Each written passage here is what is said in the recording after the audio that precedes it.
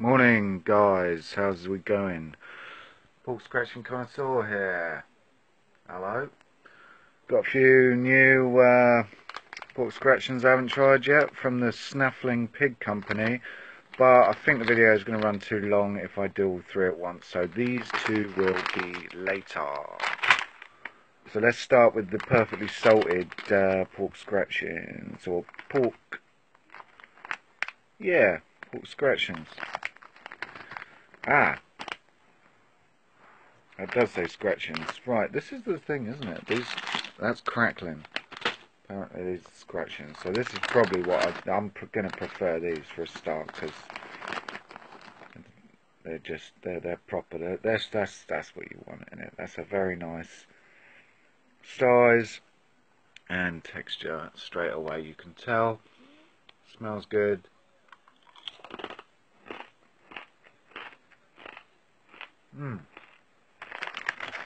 Well, I have to agree with the writing on the bag.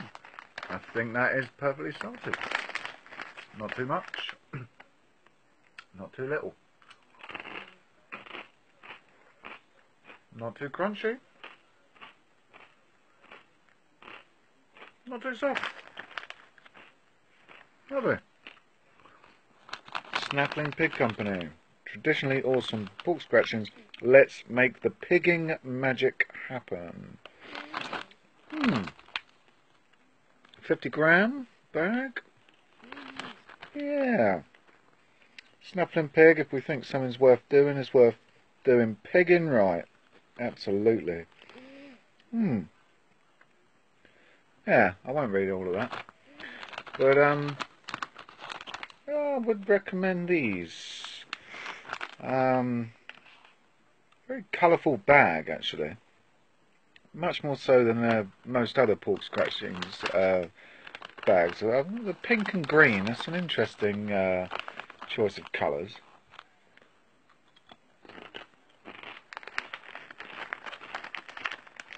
I don't know what much more to say, really. Pleasantly surprised with them. I think I've currently had a couple of bad bags of scratchings. I think more so because either they were out of date or the bag wasn't sealed or something.